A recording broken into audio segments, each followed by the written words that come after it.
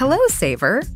Whether you're saving for that trip to the tropics or saving for an emergency, now is the time to take advantage of Wells Fargo's savings options.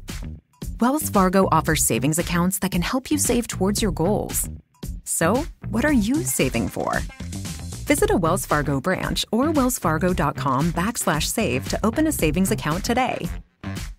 Wells Fargo Bank, N.A., member FDIC. This is SpaceTime Series 22, Episode 6, for broadcast on the 18th of January 2019. Coming up on SpaceTime, the brightest quasar in the early universe. A new hypothesis suggests the second nearest exoplanet to Earth shouldn't be written off yet as a possible harbour of life. And it's about to happen. Blue Origin are about to begin flying space tourists this year. All that and more coming up on SpaceTime. Welcome to Space Time with Stuart Gary.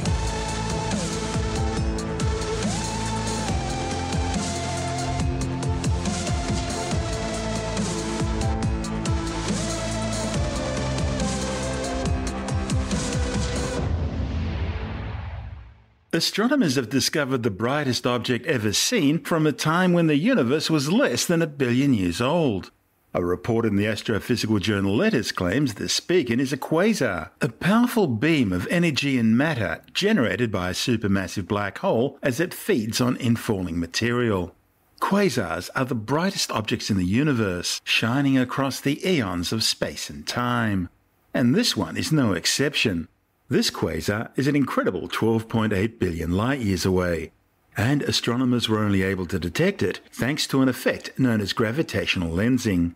First postulated by Albert Einstein, gravitational lensing occurs when the light of a distant object is bent or lensed by the gravitational field of a closer mass, such as a galaxy, located directly between the light source and the observer.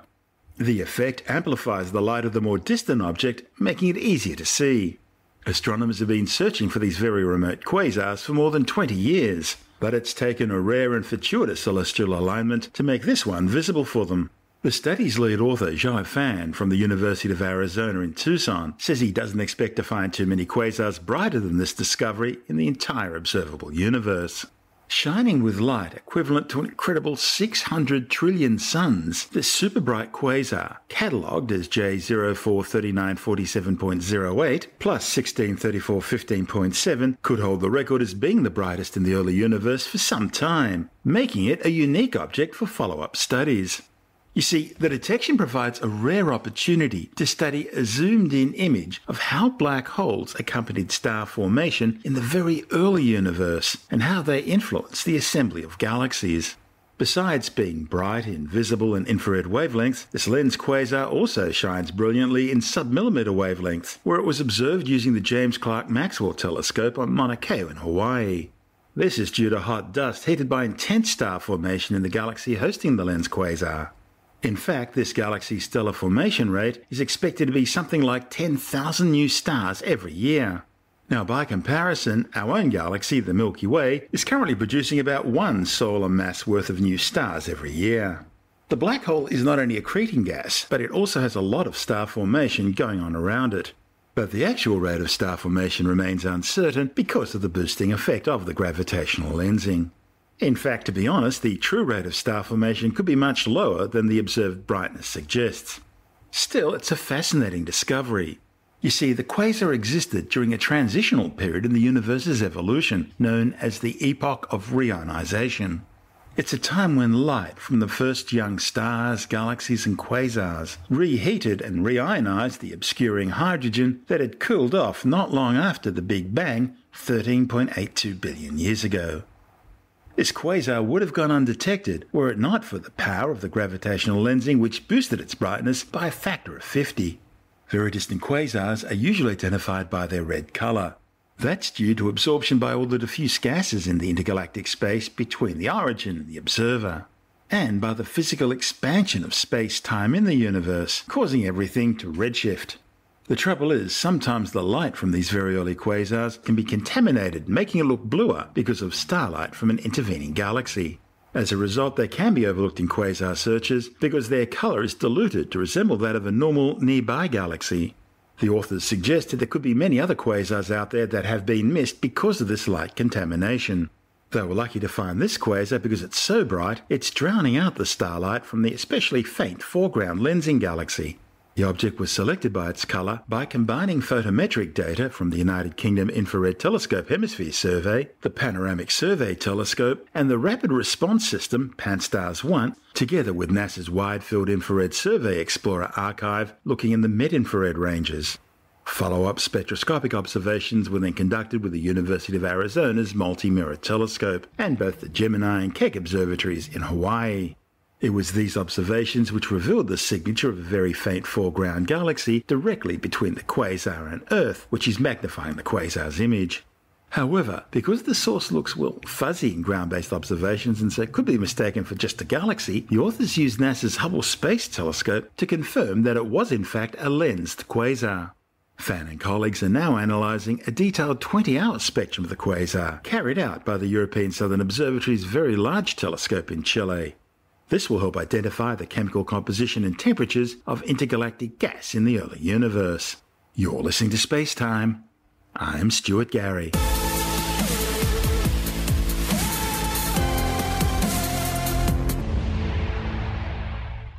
Scientists say Barnard B, an icy super-Earth orbiting Barnard star, could still have the potential to harbour primitive life if it has a large hot iron nickel core and enhanced geothermal activity.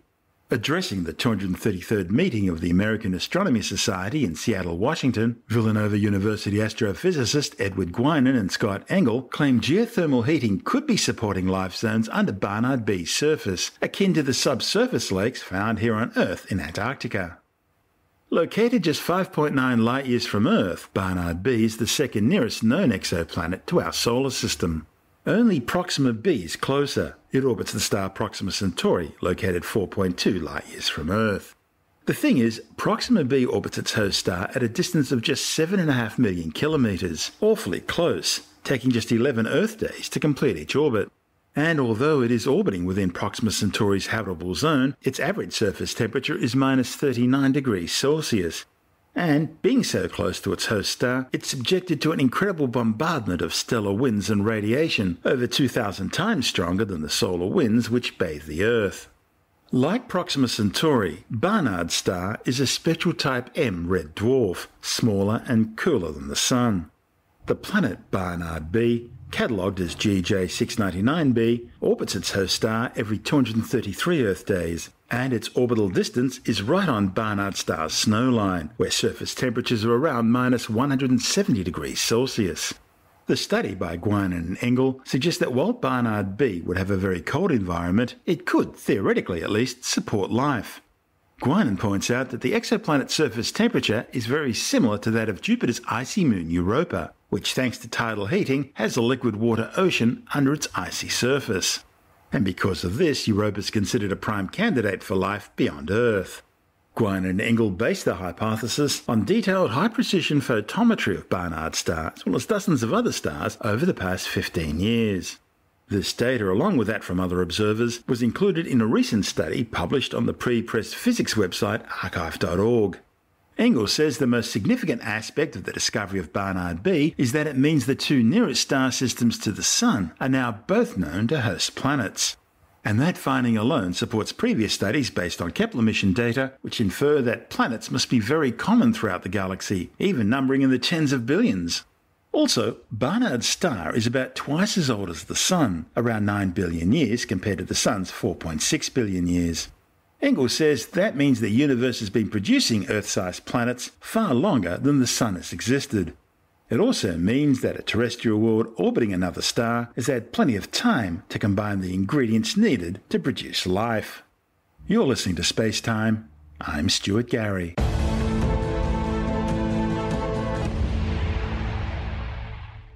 "2019 marks the 150th anniversary of the Great Melbourne Telescope, or GMT, one of Australia's earliest mega science endeavours. Built in Dublin by the Grubb Telescope Company, the GMT was the largest steerable telescope in the world at the time of its commissioning at the Melbourne Observatory. The reflector telescope featured a 1.2 metre or 48-inch diameter speculum metallic primary mirror and was equipped with an equatorial mounting, enabling it to track the stars accurately as they appeared to move across the sky. The Great Melbourne Telescope achieved first light in August 1869. The GMT was designed to explore the nebula visible in the southern hemisphere, and in particular to document whether any changes had occurred since they were first charted by John Herschel in 1830 at the Cape of Good Hope. The closure of the Melbourne Observatory in 1944 saw the GMT sold off to the Mount Stromlo Observatory in Canberra, where parts were used to make other more modern telescopes. What was left was modernised, eventually even equipped with CCDs for use in studies into dark matter, with the aim of finding massive compact halo objects or machos, one of the early contenders for dark matter. Unfortunately, the disastrous 2003 Canberra bushfires destroyed the Mount Stromlo Observatory and much of its equipment. The remains of the GMT have since been salvaged from the site and returned to Melbourne, where a dedicated band of volunteers are now working to restore the telescope to its former glory and return it to its original home on the grounds of the Melbourne Observatory. Dr. Nick Lom, consultant curator of astronomy with the Powerhouse Museum Sydney Observatory, says the restoration project's a joint undertaking by Museum Victoria, the Astronomical Society of Victoria, and the Melbourne Royal Botanic Gardens. The Great Melbourne Telescope, set up in Melbourne in 1869. It had arrived from Grubb of Dublin, who made the telescope in November of the previous year, that's November 1868, and then it was put into a building, a very large building with a sliding roof was built for it, and supposedly that was the largest building ever constructed with a sliding roof, and the telescope started observing in August 1869. It was the largest steerable telescope at the time in the world at the time. It had a mirror 48 inches or 1.2 meters in width. It was very unusual. In those days, astronomical observatories, professional astronomical observatories, carried out fairly routine tasks of surveying the positions of stars, looking at occultations of stars or planets, looking at eclipses, and they used relatively small telescopes. That was a very unusual for a major observatory, major professional observatory, to have a large telescope like the Great Melbourne Telescope. It was used for a while at Melbourne Observatory, eventually sort of started becoming less and less used. One of the problems with the telescope was it was large, a little bit unwieldy, and the reason for that because it had a metal mirror, a specular metal mirror. Modern telescopes use glass mirrors with an aluminium or a silver coating, and that started becoming available just at the time the Great Melbourne Telescope was built. But unfortunately, the people who supervised this construction back in Britain were a committee of elderly astronomers, and they weren't very interested in some newfangled ideas like glass mirrors. So they went with the old and trusted method of a metal mirror. These tarnish very easily, and then when they tarnish, they have to be refigured. Very difficult thing to do. What do they say? The progression of science can be read on the tombstones of professors? Yeah, something like that. So unfortunately, they made the wrong decision with this one. So eventually, the telescope became out of use. Then in 1944, when the Melbourne Observatory was closed down, it was sold to Mount Stromlo Observatory in Canberra. Then it had a revival, had a new life at Stromlo. It was rebuilt initially as one telescope, one modern telescope. Then later on, it was rebuilt to look at machos. It was an automated telescope by then to look at machos, which stands for Massive Astrophysical Compact Halo Objects. Yeah, these were one of the two leading candidates for dark matter years and years ago, before we fully understood cold dark matter. WIMPs were the other one, weakly interactive massive particles. That's right. So that was a sort of carefully constructed acronym to contrast with WIMPs, which was the other candidate for dark matter. And the more we look, the more convinced scientists now are that dark matter can't be machos. There just aren't enough black holes and things like that in the universe to account for it. That's right. The telescope did not really find enough to be a significant component of dark matter. I think it did find some, but certainly not enough to be a significant part of dark matter. So I think we're back with called dark matter for our current ideas of dark matter. But the telescope operated very nicely until 2003, when in January 2003. Unfortunately, we had the Mount Stromlo fire, and the telescope, with quite a number of other telescopes, the Mount Stromlo Observatory was burnt down, and it looked very, very sad in the sort of short period afterwards, and I saw it a year out later. It was just a hunk.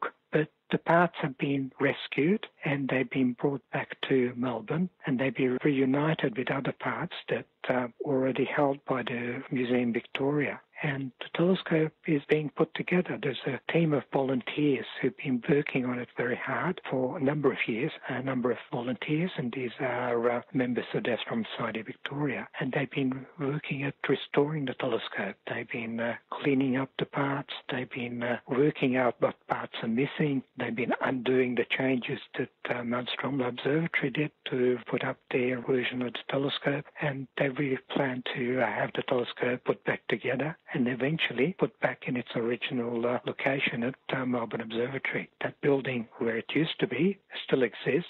Oh, wow.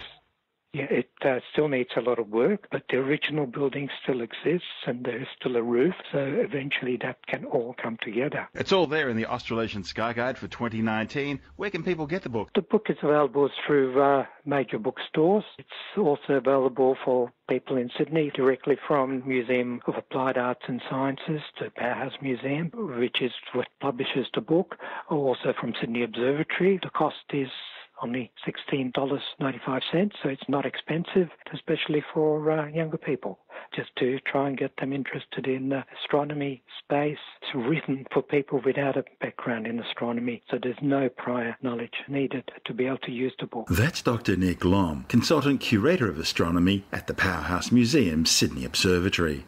And this is Space Time. I'm Stuart Gary.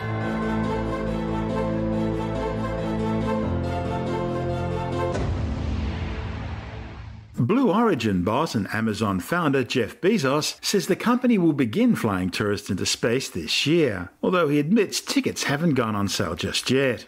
Reports suggest the company plans on charging somewhere between $200,000 and $300,000 per seat, although that final figure will probably depend on how much rival Virgin Galactic decides to charge space tourists for their suborbital flights once it begins services.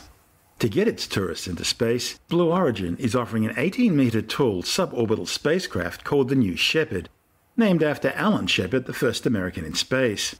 Unlike Virgin Galactic spaceplane, which takes off and lands horizontally, New Shepard is a suborbital vertical takeoff and landing spacecraft, comprising a conventional liquid hydrogen and liquid oxygen fueled booster, known as the propulsion module, and a pressurized passenger or crew capsule designed to carry up to 6 people on ballistic flights to over 100 kilometres or 328,000 feet in altitude, the official start of space. The rocket is blasted into space from a conventional launch pad, firing its main engine for approximately 110 seconds, enough to accelerate the spacecraft to an altitude of 40 kilometres or 130,000 feet, where MECO or main engine cutout and stage separation occur. The booster then returns to the launch site for a powered vertical landing, followed by servicing for the next launch. Meanwhile, the capsule's momentum continues to carry it upwards in an unpowered flight, culminating in an apogee altitude of just over 100 kilometres. Space tourists are then treated to a few minutes of microgravity, as well as spectacular views of the Earth from space through giant panoramic picture view windows, before the capsule begins to re-enter the atmosphere. As it falls back to Earth, the capsule deploys a series of parachutes, allowing it to gently float towards the ground. And finally, seconds before touchdown, solid rocket descent engines are fired to provide a soft landing. The total mission duration time, from launch to landing, is planned to be around 10 minutes. Blue Origin want to build at least 10 spacecraft, flying about once a week from their West Texas launch facility. As well as space tourism, the company is also pushing New Shepard for scientific payloads, with several test flights already carrying research experiments. So far, 9 test flights have been carried out. A 10th test flight, slated for last month, was scrubbed due to technical issues. It's now been rescheduled for sometime early this year.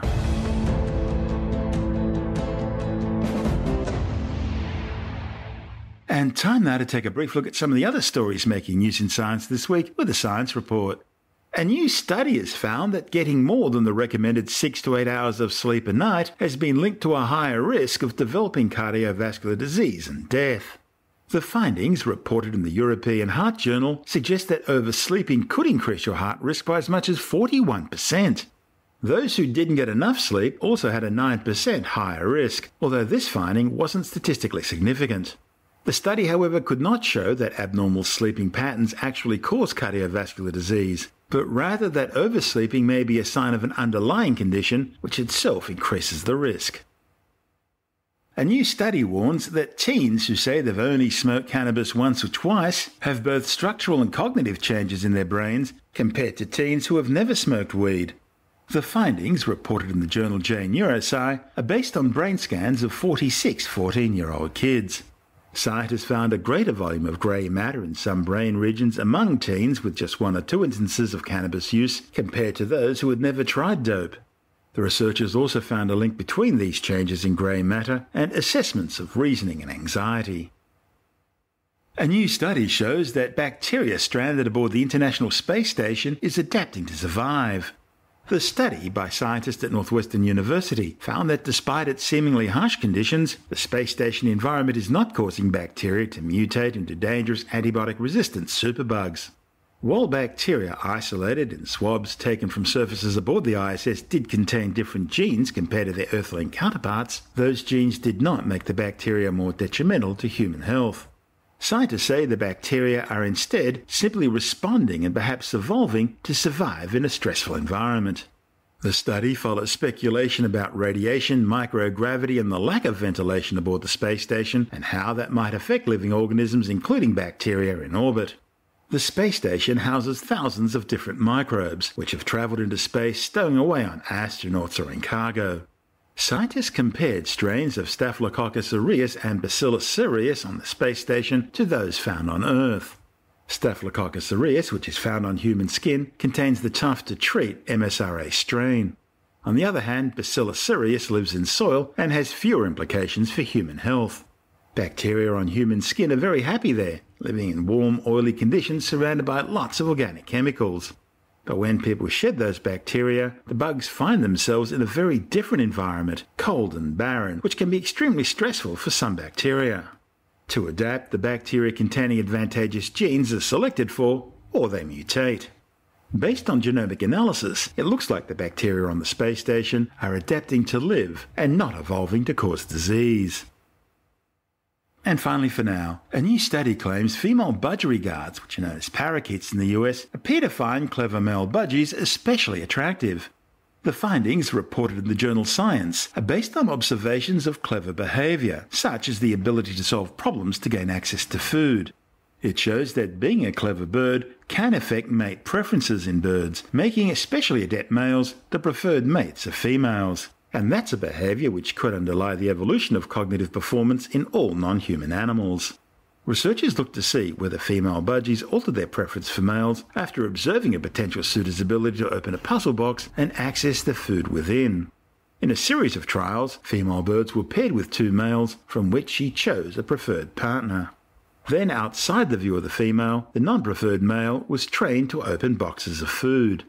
Scientists found that after the female watched the trained bird successfully open boxes and retrieve food, and observed her non-trained chosen partner fail to do the same, the female shifted their preference to the previously non-preferred but apparently cleverer males. You're listening to SpaceTime. I'm Stuart Gary, and that's the show for now. You can subscribe and download SpaceTime as a free twice-weekly podcast through Apple Podcast iTunes, Stitcher, Bytes.com, Pocket Casts, SoundCloud, YouTube, Audio Boom, from SpaceTimeWithStuartGary.com, or from your favourite podcast download provider.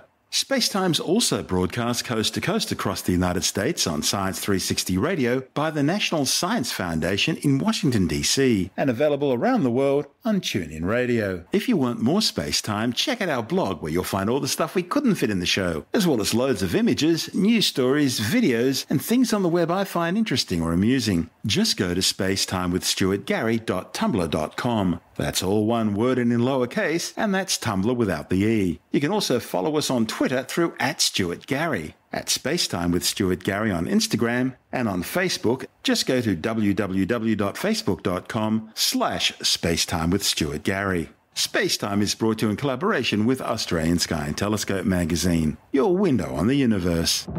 You've been listening to SpaceTime with Stuart Gary. This has been another quality podcast production from Bytes.com.